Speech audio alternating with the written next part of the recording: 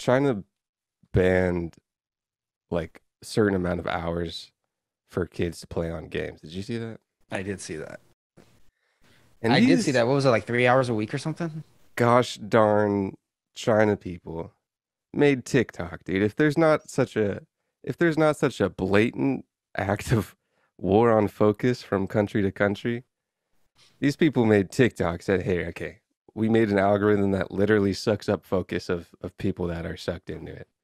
And then a year later, they're like, "Hey guys, hey, big Papa China here. You guys got to get more focused over here in China. We got those schmucks over there, those diverse buffoons over there in America, got twiddling their fingers for 4 hours a day, getting sucked into people's funny videos." You would think that China, of all places, would just be like, "Yo, let's uh, let's embrace all these kids playing video games, and just make the next fucking superpower of kids that, or superpower of generation that are just like Gaming. engulfed in the digital world, automatically know how to like do shit in, I don't know. They're just like better than Americans at like um Digital controlling stuff. digital avatars." So I was listening to the psychologist. He was talking about why Chinese are killing Americans at math, and it's not necessarily because they're better at math. It's because they can focus longer on one thing, and Americans have ADD. TikTok, freaking banning gaming. It's a like that's a very concerted effort to make sure their population is able to like concentrate and view things out. But don't isn't doesn't gaming require concentration too? I was watching someone and they were like, gaming is like the ultimate like in the zone thing. You're only thinking about like that present moment and you're super like dialed in. Yeah, Um, and like you're actually kind of like solving problems, whereas TikTok, you're just existing. You're just yeah, scrolling. but especially because China has weird games. Their games are like Candy Crush type stuff. Like I'm sure there's like a sect of like teens that are doing like World of Warcraft and that one crazy one, but for like young kids, that's probably ruining focus, dude.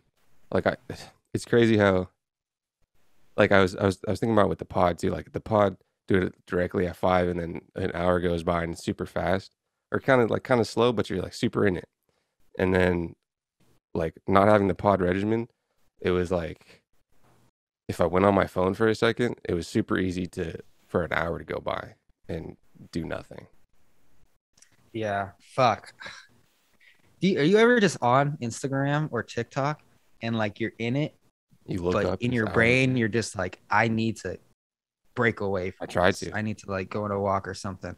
Like I remember I had that thought like every time I'm on TikTok for more than 5 minutes. I'm just like, dude, like fucking close the app, Yeah, throw your phone at somewhere else, it's a pick up a good book or something. it's a good practice in mindfulness. Dude, fucking, I swear to God, Instagram, something about their app icon. I've said this before. As soon as you close it and then you like scroll another page and scroll back, it just makes me want to click it again. Yeah, It's like, they- what the they've fuck? they've got the like thumb power. That's crazy. Yeah, that could man. I, and someone was talking about how the like swiping of a thumb might be some kind of like primal addiction.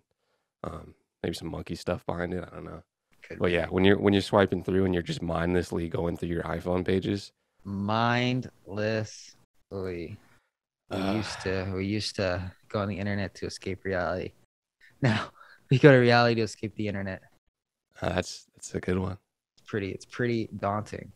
Why do I feel like my body's being refreshed when I'm literally just walking outside to get the mail?